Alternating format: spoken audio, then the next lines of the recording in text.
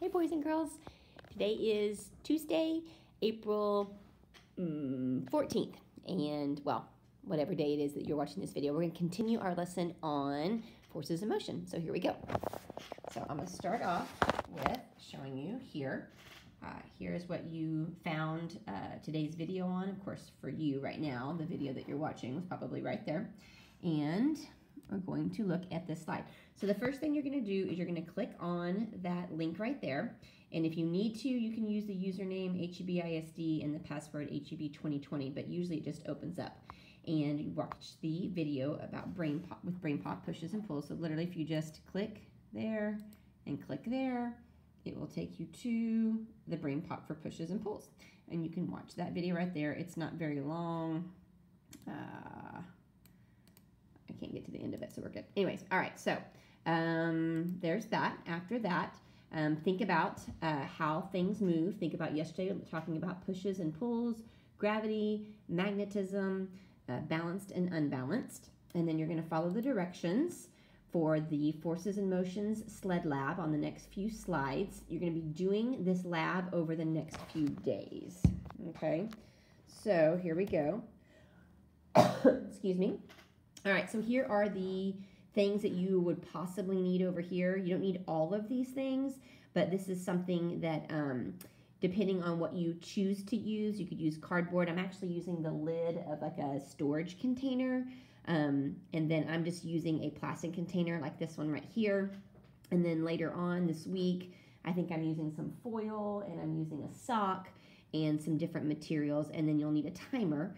It says right here, you're going to find a small household item that you can use, like a small sled. Zoom in on this right there, like a small sled. You have to be able to fill it with coins or pebbles to weigh it down so that your sled needs to be able to hold these things. Now, I actually didn't have to fill mine with anything in order for it to slide down. I was able to leave mine empty, so you may be able to do that as well. And then here are some good examples. So you have an empty egg carton, you have a container right here, which is kind of what I'm using. You have the lid to a box, you have a cup or a bowl or just about anything that you can use. And then you're going to find a cookie sheet, cardboard, or something that's like a ramp. They're using some sort of box right here. This is a piece of cardboard. And you're going to want to be able to prop it up against something like the wall or a table or a chair so that you can create yourself a ramp. All right, you're going to fill your sled with coins or rocks so that it slides down the ramp. Remember to test the weight. If it's too heavy, your sled will not move. So if you put too much stuff in it, your sled's not going to move very well. You're going to place your sled at the top of the ramp, let go, and use the timer or the watch to record how long it takes to get to the bottom, and then record your findings. Okay, so I'm going to come over here and show you what I did for my ramp. Except my husband is sitting there, so I'm going to come over here. I just used the lid of like a storage container that I had out in my garage, and I propped it up against my little couch right here. I was looking to see what other kinds of things you can use. I have like I have this bench over here at my table.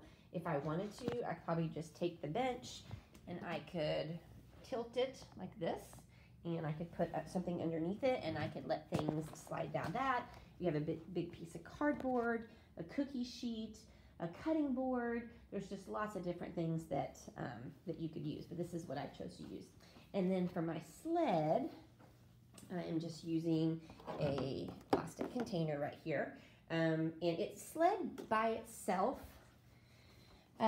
down here when I let go. And so I didn't think that I needed to put anything in it.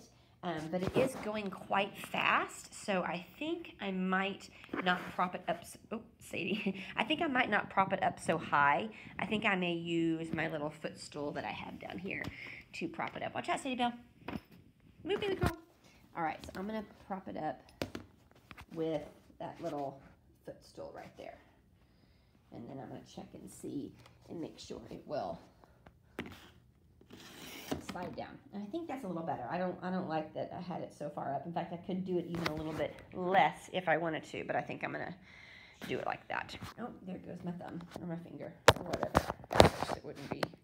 I think that was all just sideways, everything I just showed you. Figures. All right, there we go. So, maybe not even that much. Maybe I'll try just a pillow.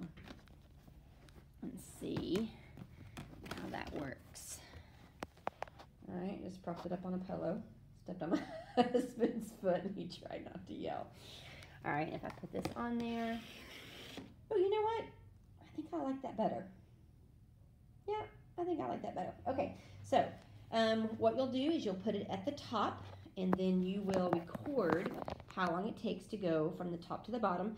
Just use a phone or use a timer, and you should be able to put it up here at the top, and just make sure that wherever it is that you put it, you start at the same place every day. So if you start it like right here every day, the next day don't start it up here, because you need to make sure that it's always the same every day. And then just record how long it takes to slide down to the bottom.